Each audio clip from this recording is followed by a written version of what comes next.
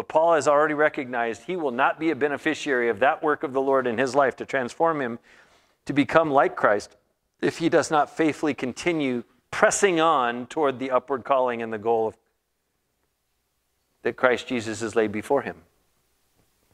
And if he wouldn't achieve it unless he presses on, unless he perseveres, how much more us?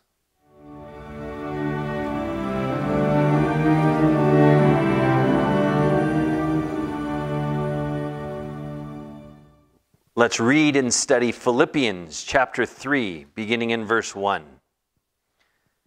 The Holy Spirit says to us, "Finally, my brethren, rejoice in the Lord.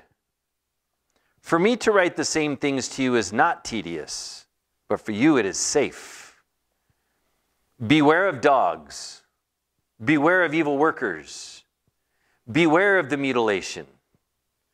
For we are the circumcision, who worship God in the Spirit, rejoice in Christ Jesus, and have no confidence in the flesh, though I also might have confidence in the flesh. If anyone else thinks he may have confidence in the flesh, I more so. Circumcised the 8th day, of the stock of Israel, of the tribe of Benjamin, a Hebrew of Hebrews. Concerning the law, a Pharisee. Concerning zeal, persecuting the church. Concerning the righteousness which is in the law, blameless. But what things were gained to me, these I have counted loss for Christ. Yet indeed I also count all things lost for the excellence of the knowledge of Christ Jesus my Lord, for whom I have suffered the loss of all things, and count them as rubbish, that I may gain Christ and be found in him, not having my own righteousness, which is from the law, but that which is through faith in Christ, the righteousness which is from God by faith, that I may know him and the power of his resurrection and the fellowship of his sufferings, being conformed to his death, if by any means I may attain to the resurrection from the dead. Not that I have already attained or am already perfected, but I press on, that I may lay hold of that for which Christ Jesus has also laid hold of me. Brethren, I do not count myself to have apprehended, but one thing I do, forgetting those things which are behind and reaching forward to those things which are ahead, I press toward the goal for the prize of the upward call of God in Christ Jesus. Therefore, let us, as many as are mature, have this mind. And if in anything you think otherwise, God will reveal even this to you. Nevertheless, to the degree that we have already attained, let us walk by the same rule. Let us be of the same mind. Brethren, join in following my example and note those who so walk, as you have us for a pattern. For many walk, of whom I have told you often, and now tell you even weeping, that they are the enemies of the cross of Christ, whose end is destruction, whose God is their belly, and whose glory is in their shame, who set their mind on earthly things. For our citizenship is in heaven, from which we also eagerly wait for the Savior, the Lord Jesus Christ, who will transform our lowly body, that it may be conformed to his glorious body, according to the working by which he is able to even subdue all things to himself. When I look at this particular chapter, one of the things I look at is the things I can rejoice in. I mean, that's really one of the places I start. But that's not the place I finish. That's not where I stop. So do I rejoice in the fact that my citizenship is in heaven? Absolutely. Do I rejoice in the resurrection of Jesus Christ? No question. Do I rejoice in the power of Jesus to transform me from this body of corruption and give me a heavenly body in which I can dwell that will no longer be subject to sickness and pain and death and suffering? Absolutely. Do I also rejoice in the fellowship that I have with other men and women who do love the Lord, not just in word, but in word and deed, and demonstrate daily by their lives that this is who they are? No question. What a great and wonderful blessing that is. But I don't ignore the other things that he says. I don't simply move on from there as if that's the entirety of the message here from chapter 3 in 1 Philippians. He starts by telling us in the very beginning that it's not tedious for me to write the same things for you. And in our New King James translation, it says, but for you, it is safe. He's obviously repeating himself. They've heard this before, but he's saying it again. It may be again and again and again. Why would you tell somebody who is walking faithfully with Christ to be careful to make sure they continue to do so? There's only one reason to tell them that. Because there's a potential that they would stop abiding in Christ, and the consequences for not abiding in Christ are dire. That's why. Because they're real. So much so that when we read, but for you it is safe, unless you look up what that means, you probably don't have any idea.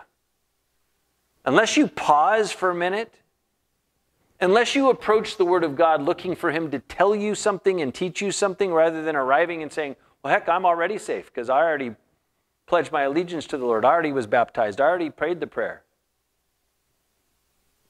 Here the Holy Spirit is saying, I'm going to remind you of these things because to do so helps you remain secure. That's what he means by safe. It's for your protection. If there was nothing to protect you from, this would be absolutely absurd and frivolous. God is not that way. So there must be something to protect even these faithful Philippian Christians from. What is it to protect them from? Beware of dogs. He's not talking about four-footed animals. Dogs in this case are people of impure minds, unholy minds, people whose minds have no problem with walking in sin, and then potentially corrupting the minds of these faithful Philippians to do likewise. That's what he's talking about when he says, beware of dogs. Beware of evil workers. People doing evil things are evil workers. Jesus says workers of iniquity in other places. Why should we beware of them? Because bad company corrupts good character. How do I know that? Because the Holy Spirit tells us that. And what we will do, if we're not careful, is we will start allowing the impure minds of the people he's referring to as the dogs, or the impure actions of the evil workers to get us to compromise in our lives our faithfulness to the Lord Jesus Christ. We won't take seriously the gift that he's given to us, and we won't hold it in highest esteem to make sure that we, A, are glorifying God in our lives first and foremost, and B, we're giving the greatest benefit to these people by making sure we don't compromise at any level for any reason for anyone, so that they can see the light and hopefully be drawn to it, and they too would learn to abide in Christ for the salvation of their own lives. He says, for we are the circumcision who worship God in the Spirit, rejoice in Christ Jesus, and have no confidence in the flesh. We are the circumcision. The circumcision is not of the flesh, but of the Spirit, of the heart. We have cut away all of the lust of the flesh, and we have crucified the old man, and we are now most interested in walking in the Spirit to glorify our Father in heaven and to be a benefit to others so that they too can have their lives saved. That's how we worship the Lord in spirit and truth. That's how we demonstrate we are in fact rejoicing in Christ Jesus. It is not just a party we go have. It's not just because we have unabashed emotional outbursts about how grateful we are for what Jesus did. To rejoice in Christ Jesus is to live in such a way. And to have no confidence in the flesh means we're not going to come up with any excuse.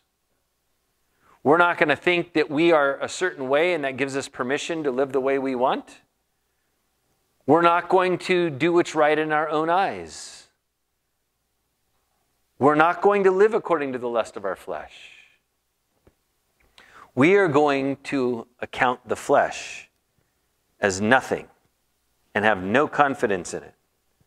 So it won't matter how many degrees someone has. What matters is, are they listening to, learning from, and following the Lord for demonstrating their faithfulness to Christ, for providing the greatest benefit to anyone they interact with? Is that what's happening or not? He goes on to talk about his pedigree, which we don't need to go over again. Essentially, this would be the guy saying, hey, look, I was born into a situation where I rose to the very top of my trade. I have the dozen PhDs in divinity and all the related sources. And I count all that, he says, as rubbish. The word rubbish is also excrement. That's what he counts it as. What's he count it as rubbish for? He says, but what things were gained to me, those things gave me in the eyes of the world and the eyes of people who were walking according to the flesh, gave me popularity, gave me notoriety, gave me position, gave me money, gave me what I thought was security, gave me a group of people that liked me, that I felt comfortable with. He's saying, but what things were gained to me, these I have counted loss for Christ. You may be in a situation somewhere in your life. It may be your immediate family, your extended family, your job. You're in prison among other inmates. You're in a community that is mostly anti-Christ. All of those things of standing he's talking about, counted all loss. In other words, give them away. Reject those things for Christ. How would you do that? By being faithful to him, to come to him, listen to him, learn from him, and do what he wants you to do. Trusting in Christ, not yourself or the circumstances. Faithful to Christ, not yourself and not the other people, and certainly not the world. He says, yet indeed I also count all things loss for the excellence of the knowledge of Christ Jesus my Lord, for whom I have suffered the loss of all things and count them as rubbish. This term, excellence of the knowledge of Christ, he says that's the greatest thing. That's what the word excellence is trying to communicate there. It's the best thing. Of the knowledge of Christ Jesus my Lord. Understand, he says, of Christ Jesus my Lord. Not just some historical figure that we can talk about that did things. But a change of life for him where he had other lords in his life, and now he has one, the Lord Jesus. His master, to whom he comes for all of his training and instructions, from which come his training and instructions, which he fully and wholeheartedly embraces as the most excellent thing that he can know and have, and the most excellent person he can listen to and serve.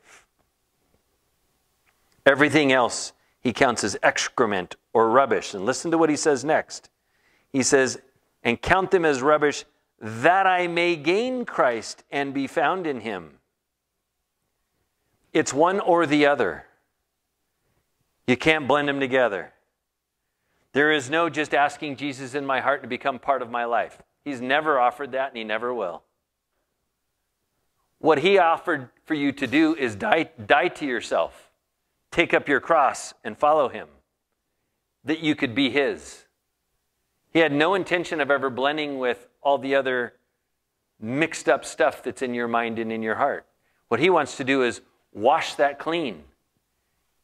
And if you will, in fact, humble yourself and have the mind in you that is in Christ, you will humble yourself and realize that no matter how old I am, whether I'm 10 or I'm 90, for me to come to Christ means to come, I come humble. I come ready to listen, ready to learn. I don't have the hair on my neck standing up looking to see who I can stand up against. I'm not easily offended. I'm not taken back when the Lord says, I'm immature, I'm wrong, I'm in sin, I need to change, I need to learn, I need to discover. I don't understand. I want to hear those things from him when those are true because he's the Lord Jesus Christ. He can teach me righteously. He can teach me truth. He can help me understand. He can develop in me the mind of truth and justice and love and compassion and faithfulness if I will be humble before him. And he then can use me as an instrument in his hands to go out and be a benefit to other people. And he says, that I may gain Christ. People say, well, that sounds like works now. That was the invitation Jesus gave to us, to come and surrender ourselves to him, that he would, by his Holy Spirit, pick us up and put us in Christ, giving us new life in Christ. That's not works of mine. That's works of his. What must I do? Humble myself and surrender. I have to put all that off. In another place, the Lord has said, those who are Christ's have crucified the lusts of their flesh with its passions and desires. That's what he says. So for me, and for anyone else, what he says here is, in order to gain Christ, we have to put that all behind. We have to count it all as rubbish. That's the same thing as reckoning it dead. Reckoning the old man dead. He says, not having my own righteousness, which is from the law, but that which is through faith in Christ, the righteousness which is from God by faith. Not what he's doing by keeping the rituals, but that which is a gift of God, which is faith and grace, and then they take that faith and apply it to the grace of God, and know that that gift of grace is unto salvation as I faithfully abide in Christ. I now am going to learn a new way to live as I listen to him, learn from him, and follow him. And I delight in that way of learn because he's rescued me from a place that I was unrescuable but for what he's done. I could not, through the works of the law or any other works I can invent, ever work my way out of it. I had to be rescued. That I may know him and the power of his resurrection. Notice he says that I may know him and the power of his resurrection. That only happens by abiding in him faithfully. When we are first rescued, it is accounted to us as righteousness, and our belief is accounted to us as faith. But now, still breathing and able, we now must walk by faith and not by sight. We must come to him, listen to him, learn from him, and abide in him faithfully. And the fellowship of his sufferings, being conformed to his death. This does not sound like any mixing and mingling of that old life with his new person at all. That I may have the fellowship of his sufferings and being conformed to his death. Death of the flesh. This is what we all must go through if we are going to be his. And we must diligently maintain this perspective and this place, not allowing our flesh to rear back up. Starve that flesh and feed on the Spirit. That we would also experience some of the sufferings he experienced. He tells us that will happen. Not, it might happen. It will happen. And we need to be willing to go all the way to be conformed to his death. Whatever's in us that's not holy and righteous before our Father in heaven must be put aside, must be put to death, must be canceled in deference for the truth as shown to us by Jesus Christ. He says, the very next thing then he says, if by any means I may attain to the resurrection of the dead. Here the Apostle Paul is saying, I don't have it guaranteed to me. What's not guaranteed to him? The resurrection from the dead. He says, if I may attain or achieve the resurrection of the dead. What is he openly admitting? I must continue to be faithful if I'm going to achieve it. I must continue to abide in Christ, just like you. I must work out my own salvation with fear and trembling, as he said in the previous chapter. I must have the mind of Christ in me. I must grow in wisdom, knowledge, grace, and favor with the Lord by attending to my relationship with him and feeding on his word so that I can abide in him faithfully and closely. He repeats it, not that I have already attained or am already perfected. He says, look, I'm not guaranteed. You know me. You know my faithfulness, but even I am not guaranteed. I must remain so. I must tend to my relationship with God if I'm going to succeed, if I'm ever going to be perfected by Christ Jesus my Lord, in him, ultimately and finally. He says, but I press on that I may lay hold of that for which Christ has also laid hold of me. When we're first born of the Spirit, Christ lays hold of us. The Holy Spirit places us in Christ. He now has laid hold of us. But he understands, Paul, the great teacher of the Word of God, by the Holy Spirit, tells us that even he must press on. That means strive for running the race well. So that, he says, I may lay hold of that for which Christ has laid hold of me. You know why Christ has laid hold of us? To rescue us permanently and eternally. Paul is saying that I may lay hold of that permanence, that eternality in Christ by being faithful to him. He says, brethren, I do not count myself to have apprehended. In other words, to have already achieved, to already possess it and it can't get away from me. No, he says. But one thing I do, forgetting those things which are behind and reaching forward to those things which are ahead, I press toward the goal for the prize of the upward call of God in Christ Jesus.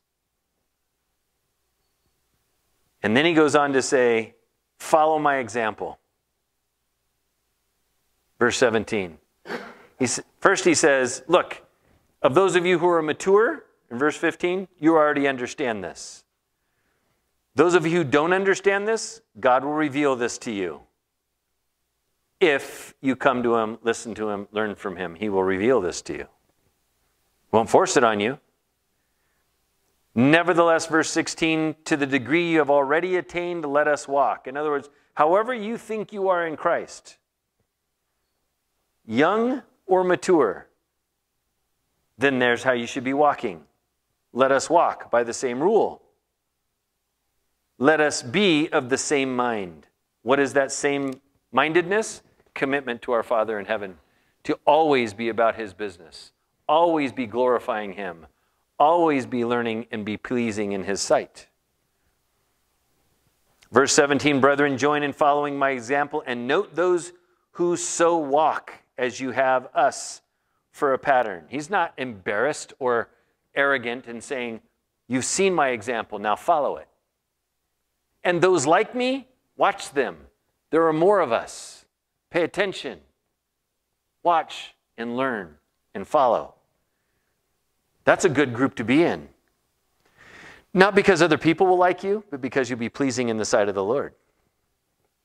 He then warns them of people who are enemies of the cross of Christ, whose end is destruction. That word for destruction has to do with essentially given over to eternal damnation.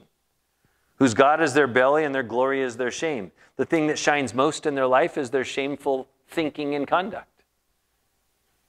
Disregarding the truth of the word of the Lord. Who set their mind on earthly things. He reminds us again, for our citizenship is in heaven. from which we also eagerly wait for the Savior, the Lord Jesus Christ, who will transform our lowly body that it may be conformed to his glorious body, according to the working by which he is able to even subdue all things to himself. Look, that's a great thing. But Paul has already recognized he will not be a beneficiary of that work of the Lord in his life to transform him to become like Christ if he does not faithfully continue pressing on toward the upward calling and the goal that Christ Jesus has laid before him. And if he wouldn't achieve it unless he presses on, unless he perseveres, how much more us? And so the call to those who are faithful, to those who are maturing, or even are just starting out, is to be diligent and faithful and intentional, to run the race well. It's like being a part of a team. You get selected for the team, maybe you get drafted for the team, and that's like being placed in Christ by the Holy Spirit. But now it's up to us to hone the skills along with the coach that we're given, right? That's the Holy Spirit. And the power that he gives to us is different than the example I'm giving, because he gives us so much more than any human coach can give us. But nevertheless, we are required by him to be on his team, citizens of his kingdom, which is in heaven. And as our Lord and Savior, from him we get our instructions, our example, and our direction. Thank you for joining us today on our YouTube channel, XL for Christ. We hope you like and even subscribe to our YouTube channel for ongoing edification that you can gain from listening to the messages and hopefully diving further into the Word of God to find out his truth. We also like you to visit our website at xlforchrist.org. This website talks about the discipleship process that we engage in with folks to help them grow in Christ. We hope you will join us in our endeavor to make disciples for the glory of God.